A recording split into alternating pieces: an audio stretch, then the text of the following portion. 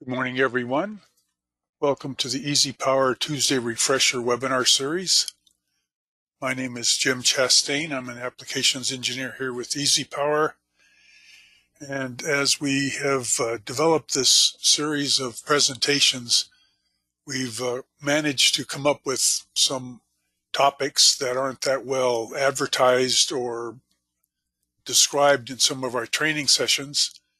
And so we try to do a little bit deeper dive into smaller topics, not necessarily having an exhaustive explanation, but make sure we try to cover any questions that survive after we do the presentation. So again, welcome all. Today we're talking about the Scenario Manager. It's a feature in the EasyPower tools that permits one file to store different switching configurations, contingency conditions, what if, modifications, and then be used to analyze in power flow, short circuit, or harmonics. So it ends up being a very useful feature, and frequently, like I say, we don't get into depth in talking about this that often. And so hopefully we'll be able to stimulate some conversations. As usual, we like to start with some poll questions. And the first question is, do you use the EasyPower autosave? And if so, what settings do you use? So if you would please participate by providing some feedback. Obviously, I have a fat finger problem typing in the word use, but we do appreciate your feedback and participation in this survey. There's no right or wrong answer, just making sure that, for one, people are aware of what the capability is, and two, make sure you're not misusing it such that it hampers your use of the EasyPower tools as a whole. So let's leave this open about another 10 seconds. Looks like we're close to a quorum. All right, thank you. And here's how folks have weighed in on this one. Good to know. All right. And then regarding the scenario manager, if you use it, what quantity or what's your typical number of scenarios in a project? And again, there may be people that are already using it, and hopefully we can help improve that utilization. And for those that you are not using it, hopefully we'll be able to expand your horizons. And for those attending today, we do provide a certificate of attendance for how much time you've attended the presentation. And frequently people use that for supporting extended education credits. Okay, so here's how folks have closed in on or replied on this one. That pretty much matches, I think, my experience. And then finally, have you ever used or needed to use the backup files or the backup file feature in EasyPower? And this all has to do with, frankly, the utilization of Scenario Manager and covering your work if some reason something goes wrong. So let's leave this open for about another 10 seconds. We're close to a quorum. Do appreciate your feedback and your participation. And here's how people have weighed in on this one. So it looks like we're covering some fresh ground, if in fact it's useful. Good. Thank you for participating. Okay, so as I mentioned today, we're going to be diving a little bit into the Scenario Manager. And what we're going to be covering is how to create new scenarios, how to develop reports or utilize the information that's saved in the Scenario Manager, and then ways to amplify the utilization is being able to update it at keeping status on the overall system without having to change each of the scenarios. Now, in the user's guide, in this case it's an excerpt from page 284, there's a discussion about the automatic backups. And I encourage you, if you have had need to recreate a one line because it didn't save or you overwrote something, I encourage you to kind of have a look at this. It describes the utilization of backup files that are created in two different places. And if you look at the File Explorer under My Documents EasyPower 10.5, here's the list of folders that exist. And one-line backups are created in both the one-line backup file and the one-lines file. And so it's worthy of note to understand these, because it's going to be a backstop if something goes wrong in your computer. Just an FYI. Now, jumping back into Scenario Manager, how it's done is the first time a file is generated, it's identified. When it's saved, it's identified as the base case. And from then on, when you want to create a scenario, by using Scenario Manager, it's creating a macro that identifies what the differences are between the scenario that you're looking at and the base case itself. And so at this point, it's important to notice that, or make a observation, that developing a procedure that you follow is the best way to prevent contamination of your Scenario Manager organization. So these are my recommendations, and one is always start with the base case. And like I say, the project needs to be saved at least once. And then at the same time, autosave will not start until the file is saved at least once. Then when we want to create a new scenario, stipulate that command, create new scenario first, make the desired modifications then at that point, and save the scenario with a unique name, and then go back to the base case. So you always want to start with the base case. You don't want to make changes in the base case, and that's where you can run into a lot of headaches if you make changes either in the wrong scenario or in the base case itself, meaning to have saved that or generated a new scenario. So as I go through a couple of these examples, you're going to see kind of some of these ramifications. So things to think about is to avoid making changes in the base case that you don't intend to apply to all scenarios. And for sure, don't make changes in the wrong scenario because it's something that's you're going to have to start afresh if you do so. As I kind of alluded to it, you may not want to autosave while you're creating scenarios, because this will be, again, saving work that may or may not be finalized at the time you're doing it. And then as the final notice, when changes are made that need to be applied to all scenarios, make those changes in the base case. Now with that, I don't know if you've noticed in the EasyPower tools or not, but basically very minor changes in pan and zoom are recognized as quote-unquote changes. And so it'll ask if you want to save changes when that's all you've done, and we'll try to point that out. So it's important to kind of keep track of what you're changing and what you're not changing, especially when you're working with Scenario Manager. So what I'm going to do is create a couple scenarios.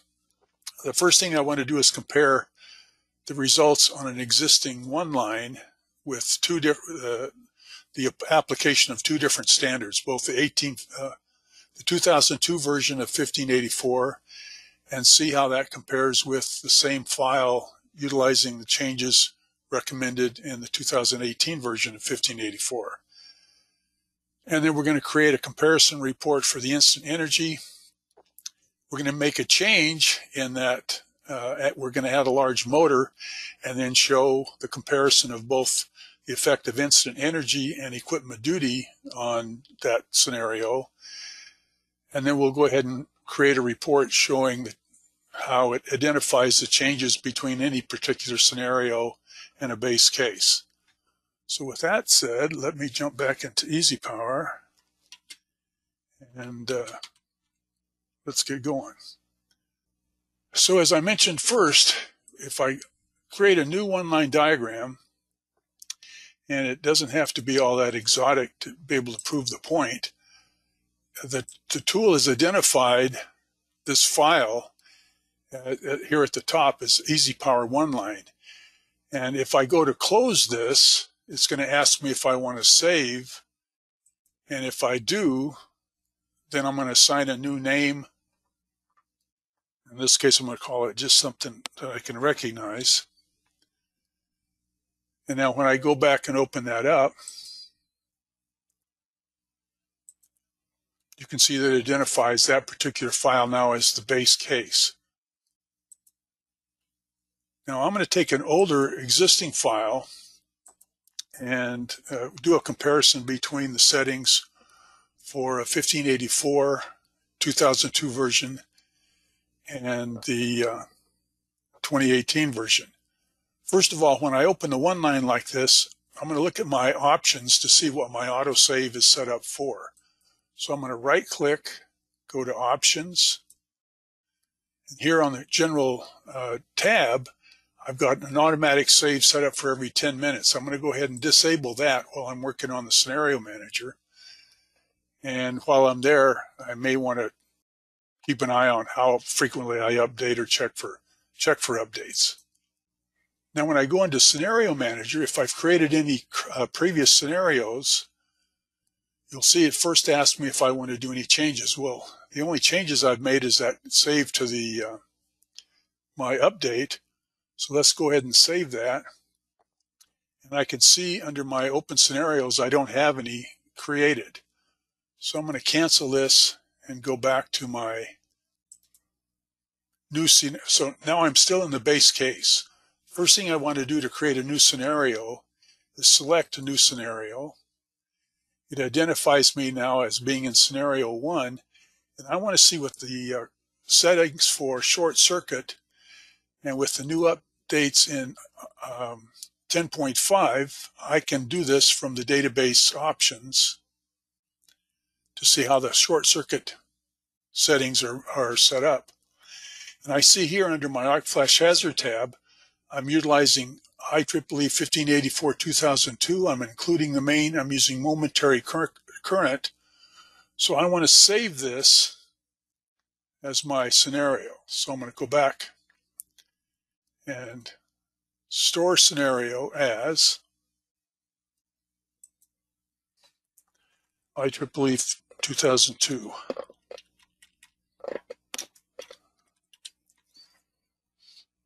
Now once I've saved that, I'm going to go back to my base case.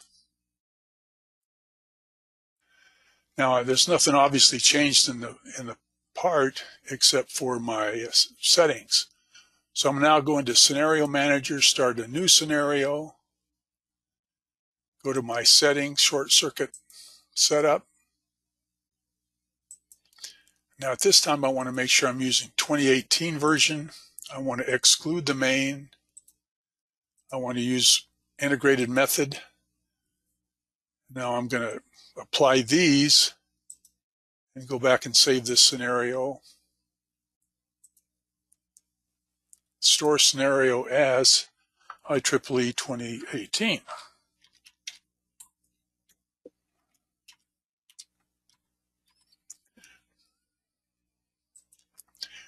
Now I'll go back to the base case. Now from here,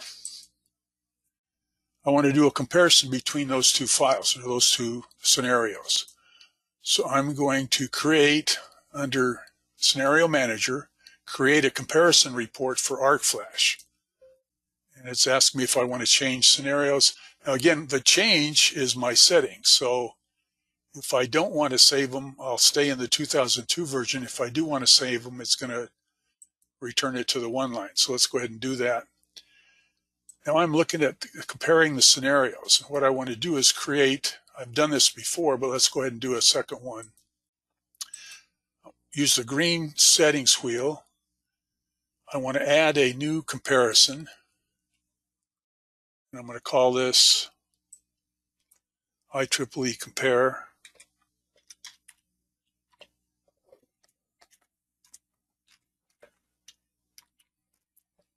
Yeah.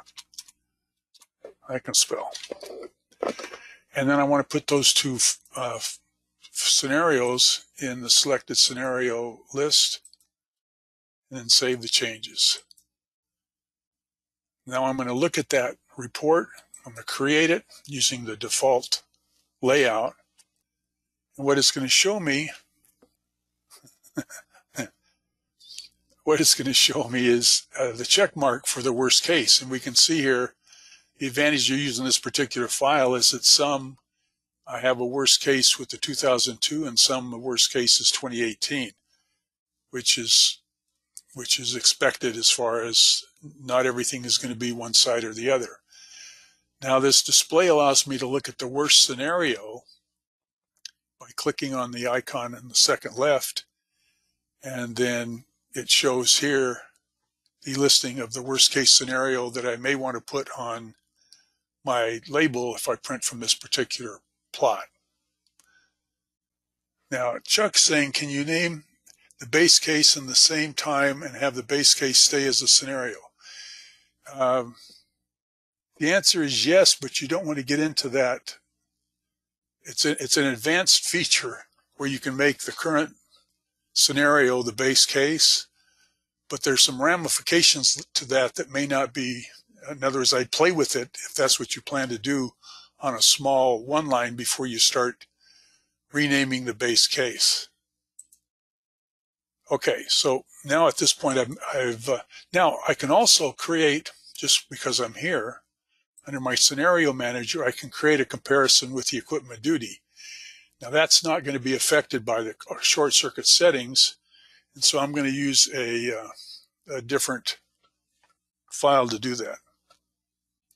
Well, just to Chuck's question, I have the ability to use advanced, and if I've made changes to some scenario, I can store that scenario as the base case. But again, there's ramifications there on a complex system where you have a bunch of scenarios where you have to be careful what that means, because if you've deleted devices, it's going to come back and bite you. Okay, so I'm going to close out this scenario, this file, and open up a more complex one line. I write protect my file so I don't foul things up when I'm doing demos. And I try to make sure that the current examples that I'm using are 10.5. But in this case, I'm opening up one, and it's both an older file and it's write protected. Okay, so I'm going to look at scenarios that exist with open scenario. And I can see I have a bunch of them here. Now, the question becomes, what do each of these represent? So if I pick out, I'm going to move this so I can see my one line. If I pick out utility only tie closed and open it, the tool will color code the changes for each element that's different from the base case. So here I see I have my utility connection severed or open through the utility transformer. So I've isolated transformer sub A, but I'm operating not on the cogen, just on the utility, because this high voltage breaker is open and this tie breaker is closed. So I'm feeding through transformer sub B to both halves of my system. Now, if I want to see that same information in the tabular form, I can go to open scenario. I don't want to store it. I can pick out that same scenario or others and look at a report, and this will show me what has been changed or what is different on this particular scenario, different from the base case. And so again, it's not a bad idea to keep track of this, especially if you have a large number of scenarios. Now, the other thing that's more, I'm going to go back to the base case and not save anything. The thing that's a little bit more obvious now in such a configuration is the potential for exceeding equipment duty ratings because I have multiple sources of current. So under my scenario manager, I can create a comparison report for equipment duty. And again, I want to discard changes because I haven't changed anything except for the zoom. I'm going to use all scenarios in this case to do a worst case for equipment duty. And what we're looking for are breakers or protective devices that are exceeding compliance. And so it's showing me in each case what that bus status is as far as its worst case. And what it's looking at is whether or not we're exceeding the threshold that we've set in the equipment, the short circuit setup. And I don't see any that's exceeding that. They won't be marked red. And I can show the total worst case and be able to export this to Excel. Obviously, this is a valuable document for any facility to know what their weak points are, what their weakest link is when we're doing a short circuit analysis. Now, the thing that jumps out at me, and again, this was kind of a exercise in what if. And the question, if I look at these different scenarios, I really don't have a scenario that compares both sources to be online with both transformers. And so I'm going to create another scenario. So let's go back to the base case, create a new scenario. And the change from the base case is going to be just close the tiebreaker with both. Now, this is not obviously not something you find in everyday use, or it would be even recommended, but I'm going to close this particular breaker while I have both sources of current online. And we're going to save this as don't let this happen. So it's a exercise just to see if I would exceed any. So I want to store this as tie closed.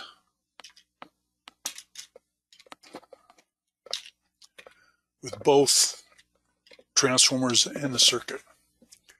So this I would expect to be the worst case situation. Go back to the base case.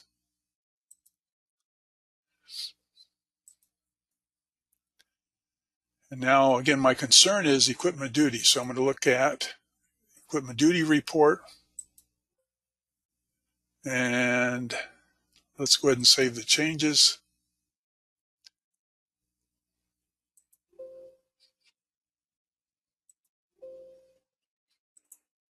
Don't worry about it then. I'm trying to save it to an existing write protected.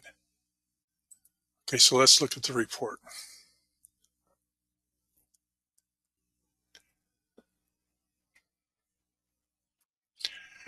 All right, so what I'm looking for is any over-duty device.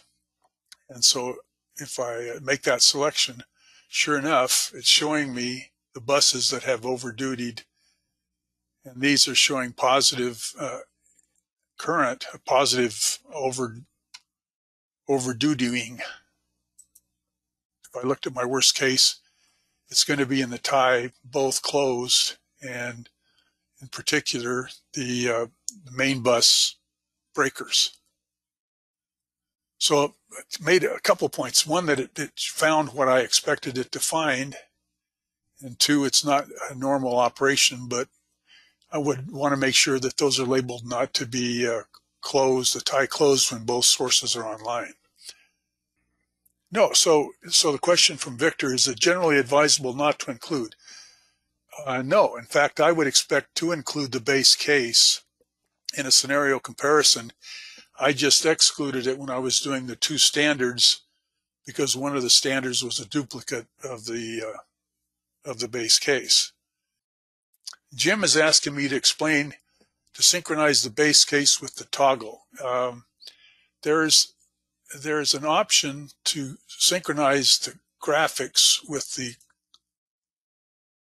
let me kind of close this. And to tell you the truth, I've never done that. And what we're talking about is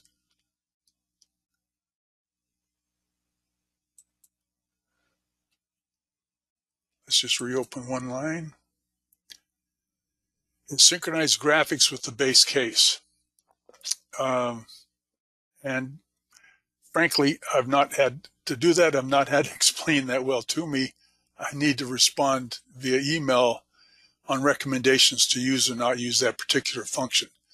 But yes, that's a question that we should be addressing. Okay, sorry if I couldn't handle that one, but I will follow up via email. Any other questions? I think we're ready to move on. Thank you for attending today.